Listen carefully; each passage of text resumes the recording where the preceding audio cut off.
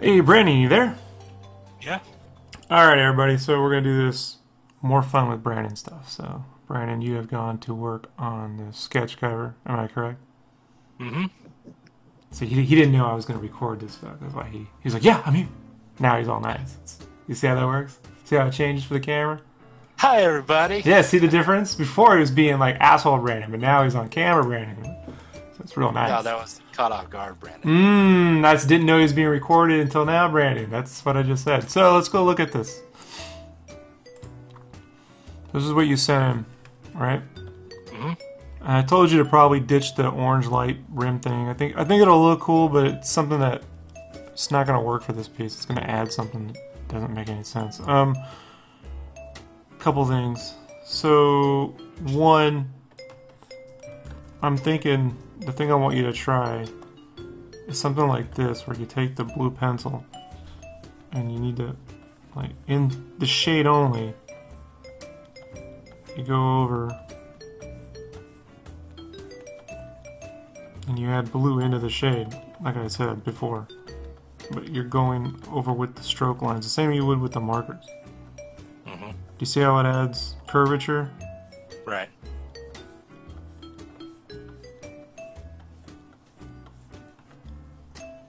And that would include all the way back here.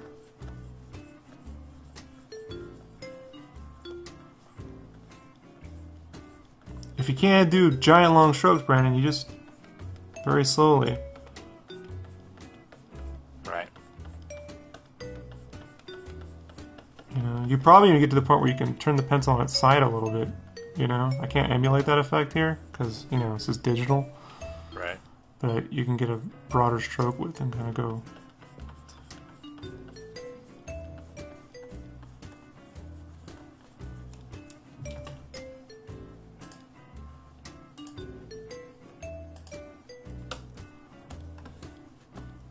And then over this way, it would be here, like this.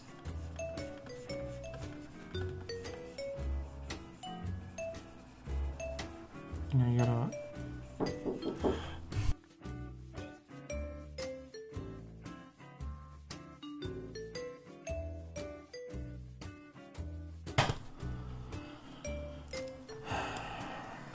We do this live, everybody. Yeah, I know. And then right around here, the bicep, or anywhere where like this should be the darkest point. This comes to, it's called a core shadow. Do you know what core shadowing is, Brandon? Somewhat. You know, it's on that Scott Robertson Rendering Services DVD. Mm-hmm. And you gotta come here, and wherever the highest point is will have your darkest, the highest point of an object will have its darkest point and its brightest point simultaneously. And the more bright it is means the more shinier an object it is, right? So, like, if this were, like, completely metal or specular, it would have something like that, right? Like, if he was all oiled up and shit. You know, if it's more of a matte surface, it's... See how it's, like... Mm-hmm. And you see how, like, those two things pop it forward? Yeah. Now, you gotta be careful when you're rendering these darks that you don't add a giant ridge line right here. You have to, like, go and just blend it smoothly with the pencil. There's only so much, again, digitally doesn't allow me to...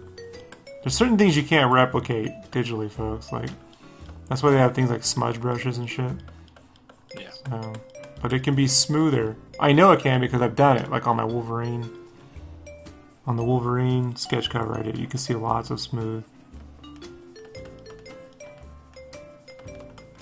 You know, you don't contrast enough in your art, Brandon. You just kind of add like a little bit. Like here, you're kind of like, there, I put some blue in. Afraid to screw it up. Like, you gotta come here and define shapes, man.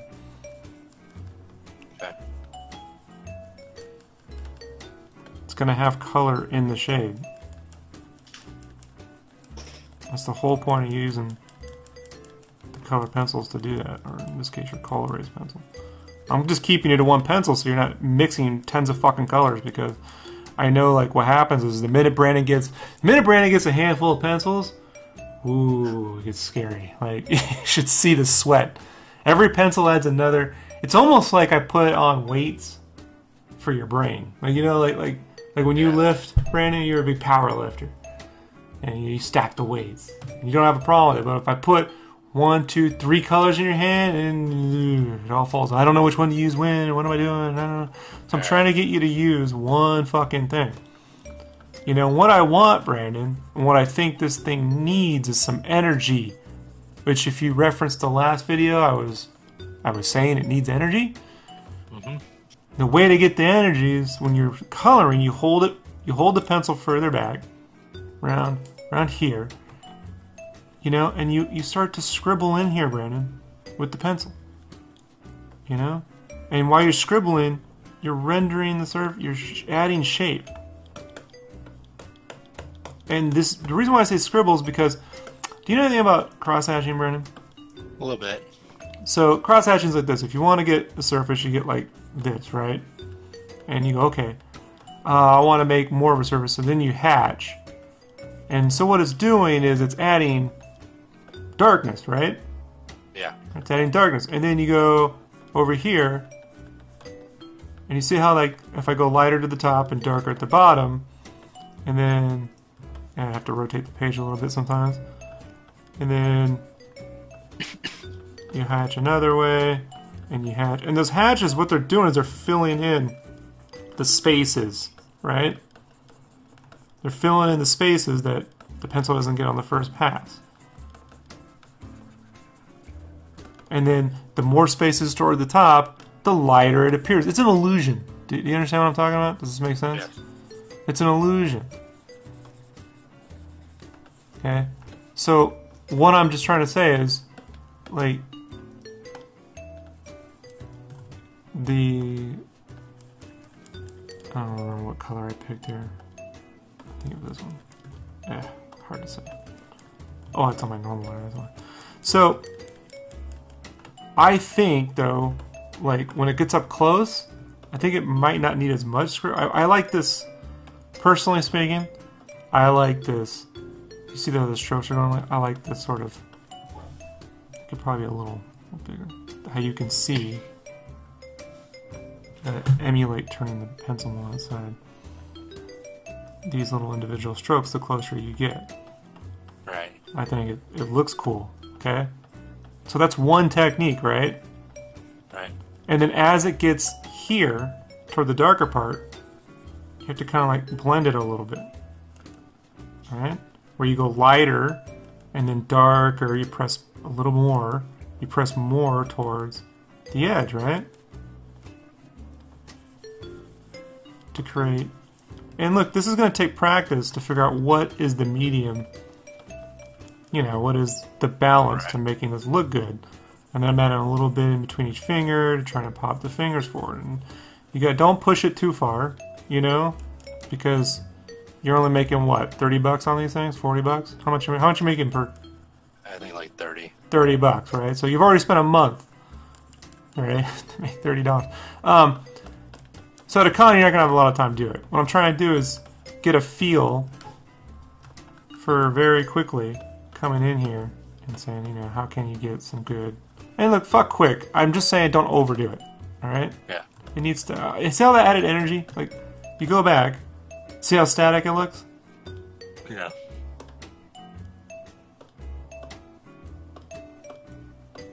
So what we're trying to do is we're trying to add more life to the image.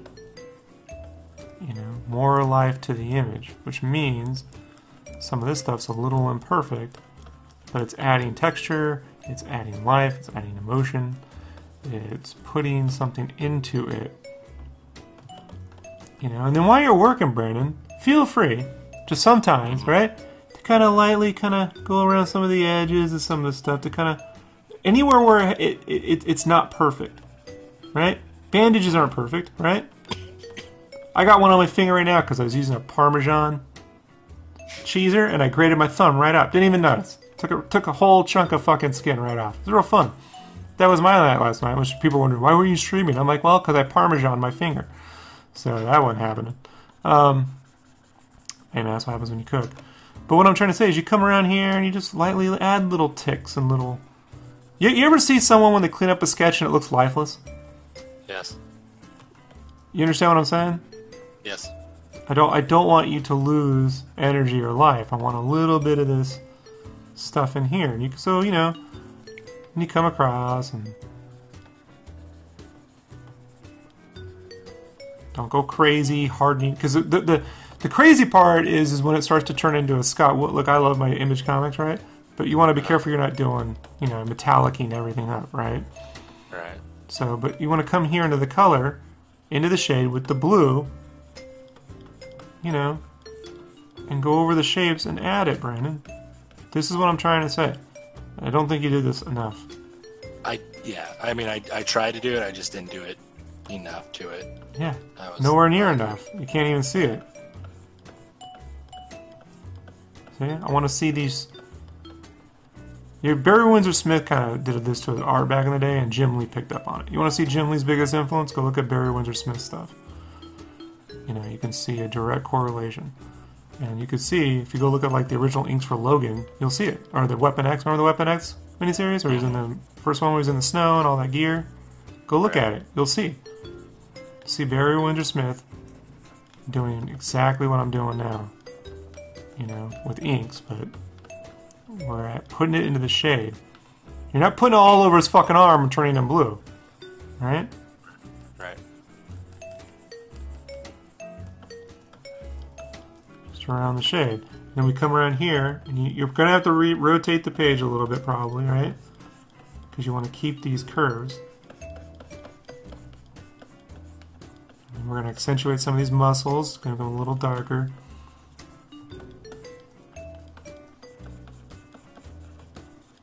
It's not exactly realistic, but, you know, it's still fucking comic art. You gotta come here and do this tedious little fucking shit. All the way through, like I'm doing now. And then, you gotta be careful about this. This is where you're rendering surfaces, because if you break the wrong tick lines, it's gonna look stupid.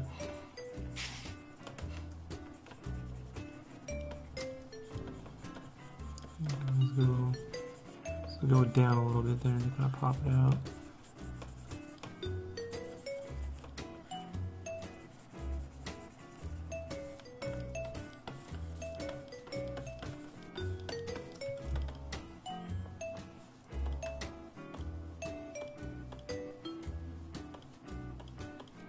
I mean, look, this is not realistic. This is not real. This is digital. This is fakers. It's gonna have a different look to it.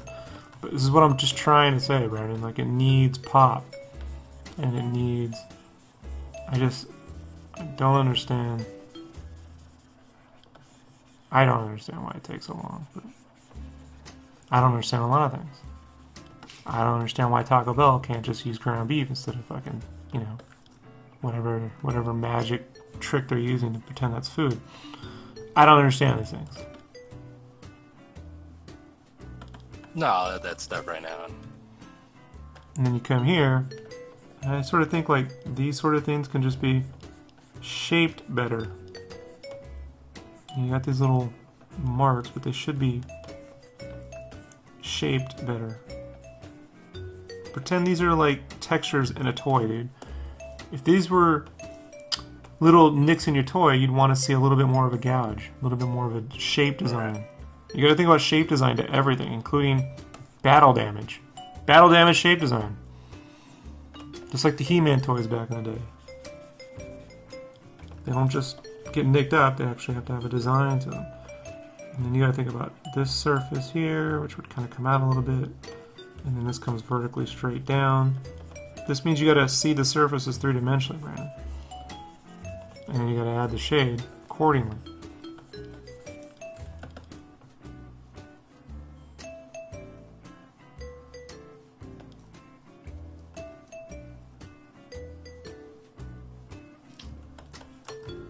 And I don't know what you're doing. Did you do any white highlight yet? Yeah. Yeah, you need to press down a little bit, bro. Okay. Did you get the Prismacolor ones, or are you using the... The one I used is I had a graphite tint white, because the other one's is Polychromos, so I used this graphite one. My advice? Get a Prismacolor white.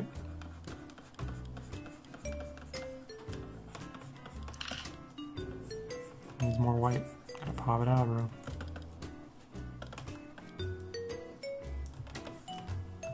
Telling you. Yeah. You know.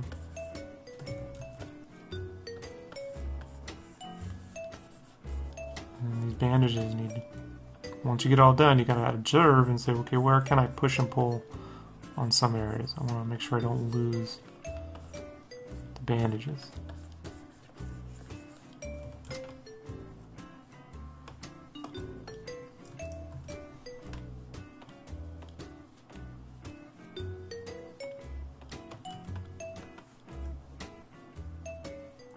And when you're really done, you take some of that white fucking paint of yours. You know, the opaque white paint. And you make sure his eyes are popped out. You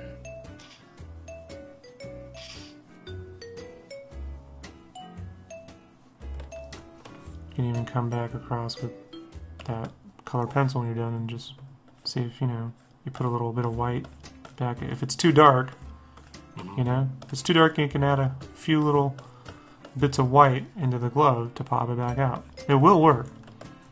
Right. I know, because I've done it 100 fucking times, dude. Like, do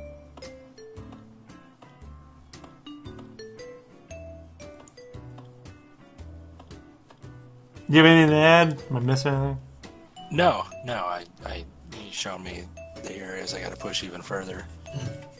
I think sometimes I get in my head where I think, oh, I'm, you know, going too much, and that's usually in the wrong direction. But you know, you show me where I need to go even further in the right direction. So now I just got to execute it. Have you seen my Wolverine sketch cover I did?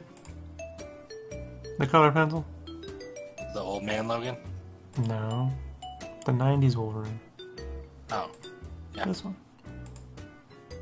You can see right here how I'm putting blue in. And this is me putting light blue, but I can go in and tint anything with any color pencil. You can tint wherever you want. You know, they're quite amazing, Brandon. You know? And you could see all the little textures. And I'm going to tell you, people like it. They like seeing all that stuff. I get it on the internet, it doesn't get a lot of likes, you know, but the internet doesn't pay Rob, people do. So, like, I got a commission coming up right now, bro, that, you know, is going to pay more than my freelance work, you know, because I've been doing this. One commission's going to pay more doing this than any of my freelance work for the last month. Right. You know? And so, I don't, like, I think that's the problem, folks, like, I get I'm not famous on the internet. I get it. Okay? But the one thing I know how to do is sell my fucking art to people. I can assure you, this is what paid for all this.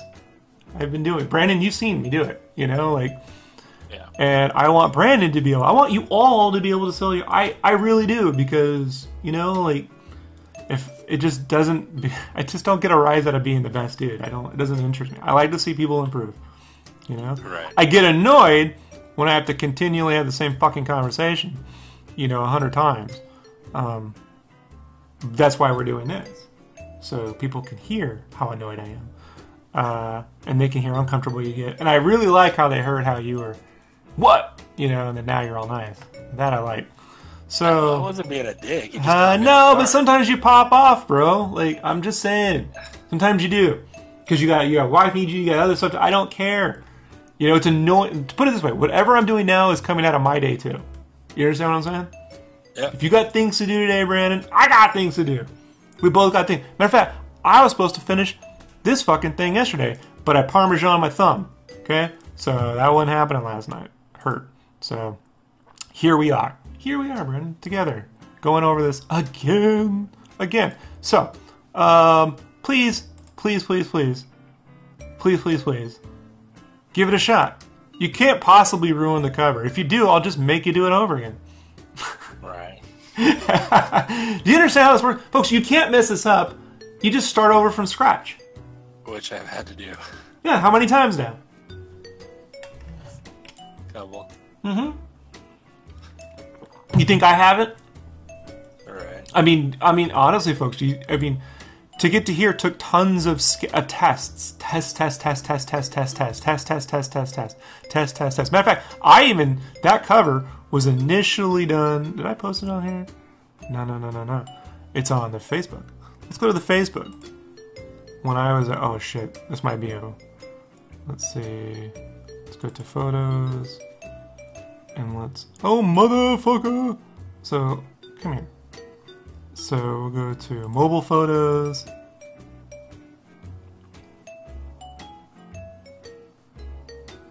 And we'll scroll all the way down. There's all the close-ups I did. And see, like, here's a test piece. I did, right? Just a little test to see if I can get that to work. That's one little piece I've shared. There's 15 other ones lying around this fucking room that I should have been drawing covers or power prints, but I was fucking around with that. Can we go back to... See, I'm trying to scroll back to... Look at all these fucking things I did. You know? These commissions here. And then, remember this fucking thing way back when? Mm-hmm. So, like... for some reason, all the... where's the stuff from Vegas gone? It's not on here. I may not have shared the Vegas Con stuff here. I may have put that on the Instagram. Oh, well. But there was tons of practice, folks. Tons and tons and tons. And tons and tons and tons and tons and tons. Just to get it on the sketch cover material, which can be a fucking colossal pain in both our asses. Correct, Brandon? Mm-hmm. So what are you going to do next? Add pop and magic and depth. Put color into the shadow, right? Yep. That's where the color pencils mixed with the markers help, right? Right? They give you something. You have yet to understand how that fully works, I think. I think for some reason that doesn't make a lot of sense to you. Am I mistaken about that, or? No.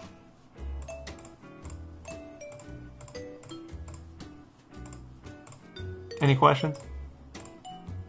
No, I think you covered it all. Awesome. So you're going to go and do this tonight, and we're all going to be amazed with the results, right? Correct.